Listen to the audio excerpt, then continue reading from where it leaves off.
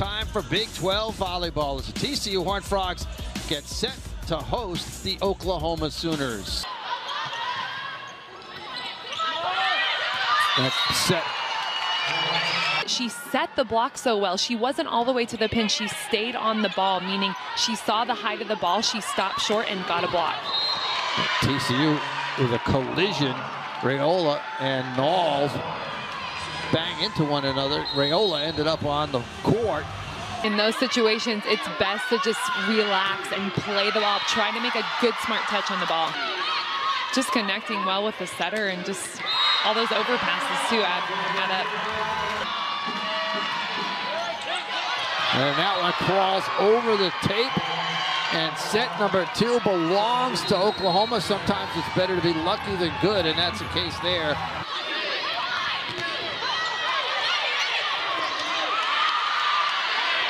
They go right back to the left side, and good job by Rayola to tool that one off the block. You know, serving out, you kind of have too much aggression.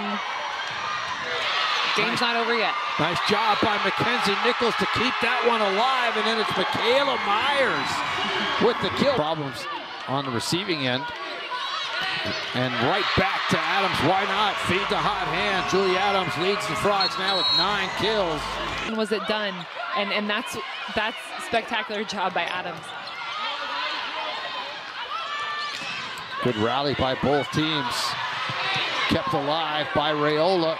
Adams able to hit it over. They go right back to Adams, and Adams tools it off the block, and the third set belongs to the Horned Frogs. Nichols with the quick set for Myers, and Myers able to power that one through the block. Setting the slide.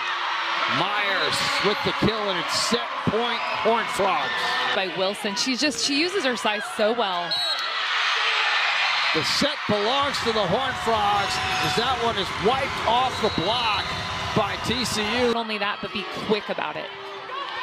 Nice dig by Oklahoma to keep that one alive. And Oklahoma will pick up the point. Blocked by Oklahoma, but kept alive by TCU.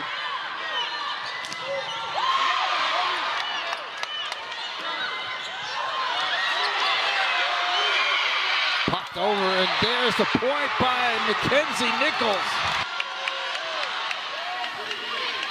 Dennison.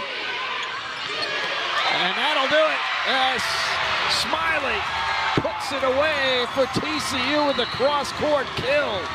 Saying so long from Fort Worth, where the final score is TCU 3, Oklahoma 2.